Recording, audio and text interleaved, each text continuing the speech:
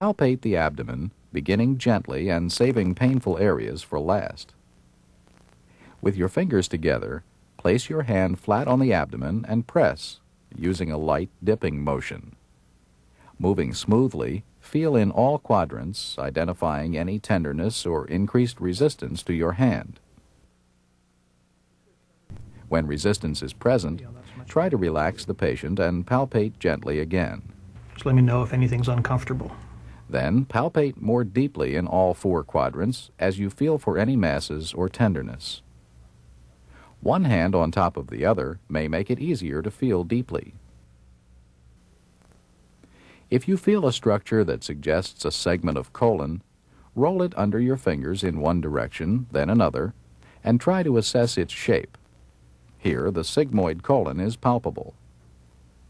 Abdominal pain, tenderness, and involuntary muscular rigidity suggests peritoneal irritation.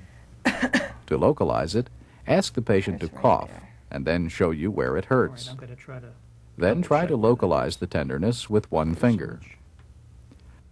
Right about Right there. If necessary, feel for rebound tenderness.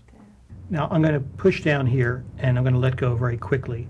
And I want you to tell me whether it hurts more when I push down or when I let go. Okay. Press your fingers in firmly and slowly, then quickly withdraw them. Watch and listen for signs of pain.